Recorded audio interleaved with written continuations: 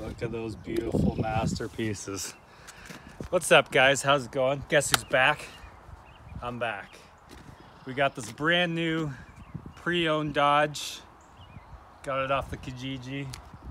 Got the quad going. You know, she had a long winter.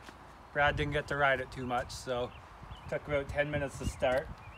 And you know, we've done the easy quad load in the past, you know, where we bend down, jerk the back. That's the right way to do it, but I traded one of the cars in for scrap the other day, and I went and bought some new ramps. It was time. I had those ramps for like 15 years. They were time to go. So I'm gonna show you guys the safe way to do it. Safe way to load a quad. I even put straps underneath. Like that is over and above for the ginge here. So yeah, I started my own plumbing service. So got some new magnets. Just slap her over the old rental sign here. Good to go. All right. So I guess I just do it, right? Yeah. So hopefully this thing starts.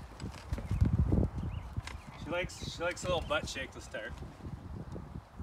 Just gotta turn the key on too. 80% of the time.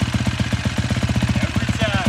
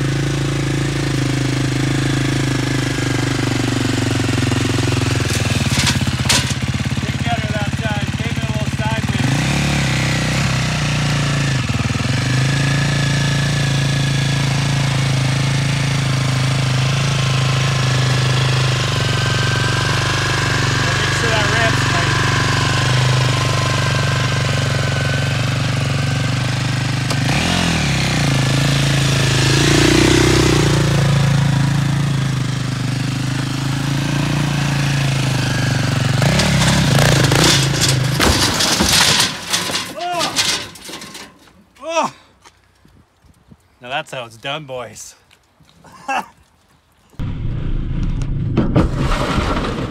She is loaded and locked. Oh. See, that's how we do it with the old Freeman compound here.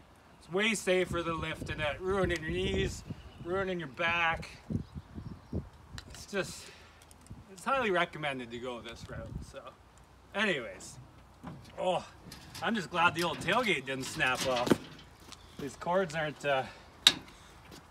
you know, they're not the best. So yeah, thank you guys for watching. Refer to the other easy quad load videos if you want to do it, you know, the old way. But no one does it the old way anymore.